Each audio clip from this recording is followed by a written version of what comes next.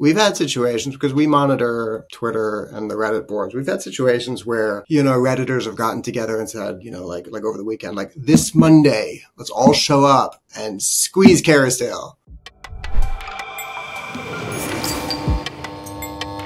When you target these stocks as a potential short selling position, like I'm considering a short on this, what is one or several of the things that actually puts that stock in your radar, puts it in your sights? What exactly do you see in the beginning that makes you go, hold the phone, folks? So the fundamentals are important. And so we want to come up with ideas where we're right about the short.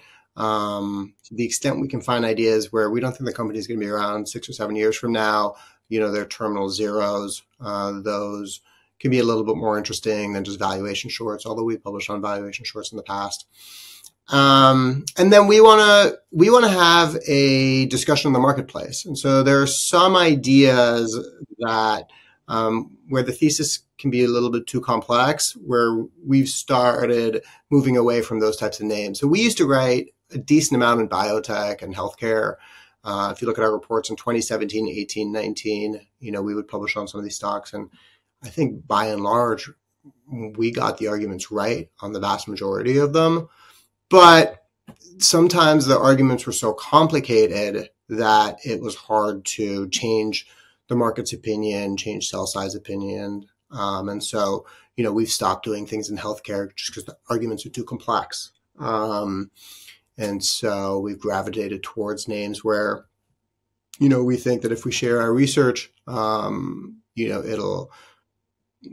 be discussion as a result of it, and people will engage with our reports, and we can impact what people's thinking around these stocks are. I know a while back, Citron had mentioned that they were going to stop, I think, publishing their short letters, especially online, because they just didn't want to deal, I think, a lot with the retail attacks and everything that came after that. How do you see the future of short selling, especially with this giant increase in retail trading, and, it's become very popular to trade stocks and try to squeeze folks. So how do you see the future of this game for you? I think the market continues to be healthy for short activists. We published on Tilray a couple weeks ago.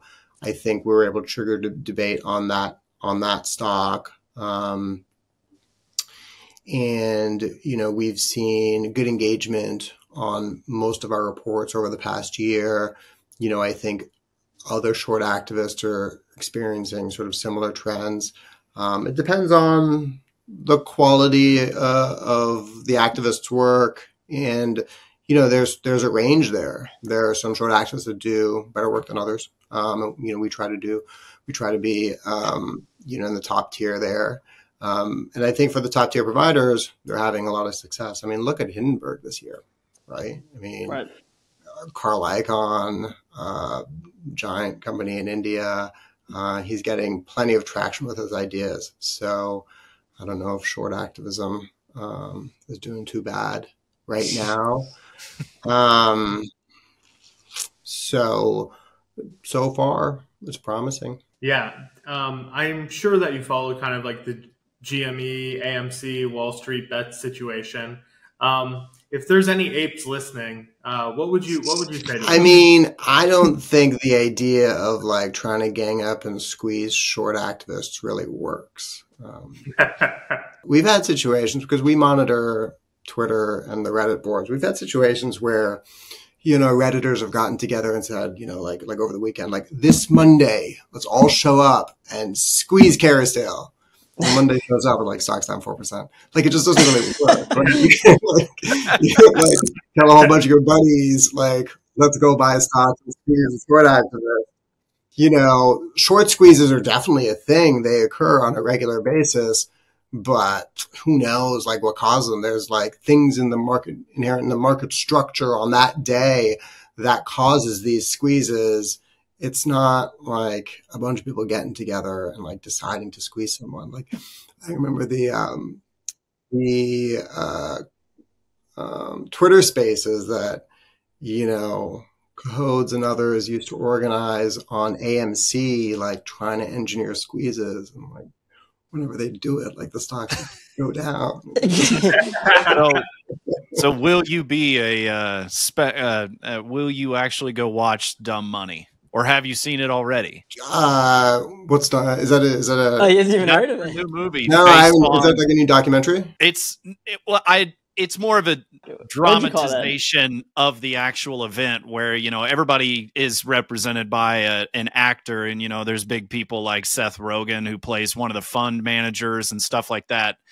And so we have a friend of a friend that was familiar with Roaring Kitty, and he said it was actually pretty accurate to what happened on their side of things from what they understand. And so, yeah, it'd be interesting. Speaking of AMC and GME, I just wanted to know. Yeah, I'll definitely go watch it.